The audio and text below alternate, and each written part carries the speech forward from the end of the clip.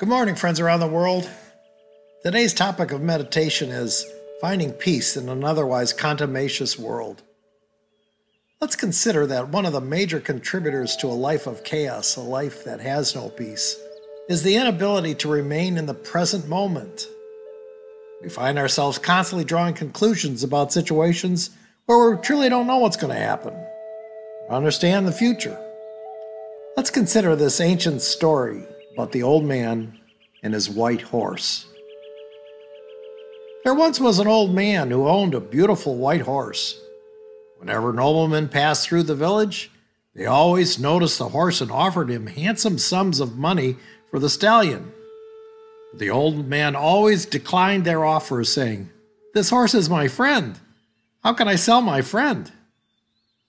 Well, one morning the old man woke up to find the horse was gone.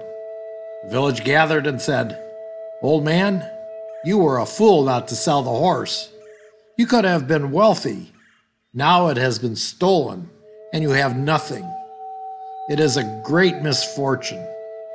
But the old man replied, "Do not go so far as to say that. Whether the horse was stolen or not, or whether it is a misfortune or a blessing, is unknown. All we know is that the horse is not in the stable."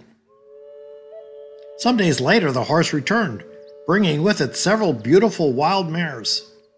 Again, the village people gathered and they said, "Old man, you were right. The horse was not stolen, and it was not a misfortune. It was a blessing, and now you have many fine horses." But the old man replied, "Again, you go too far. Don't say it is a good thing. Don't say it is a bad thing. Just say that the horse is back. Whether it is a blessing or a misfortune is unknown." Some days later, the old man's son began to train the wild mares, but he was thrown and trampled, and one of his legs got broken badly. Again, the village people gathered together. "Old man, you were right. It was not a blessing, but a great misfortune. And now your son, your only son, is lame." With a sigh, the old man replied, "Don't say it's a good thing. Don't say it's a bad thing. Just say my son has a broken leg. Whether it is a blessing or a misfortune is unknown." It happened that a few weeks later the country went to war, and all the able-bodied young men were forcibly taken for the military. Only the old man's son was passed over because he was crippled. The whole village was crying and weeping, for they believed their sons probably be killed and never come home to them. In their grief, they came to the old man and said, "You were right, old man. Your son's injury has proven to be a blessing.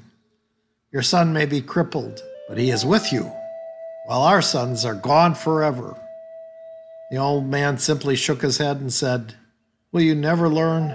Only say that your sons have been forced into the military, and my son has not. More than that is unknown." How quickly we jump to conclusions. And the truth is, we're often mistaken. Living in the present moment is truly all we have. The past is behind us, and the future is unknown. Please, use the rest of this time for meditation and consider ways in which you can stay in the present, leave the past behind you, and your future in God's hands.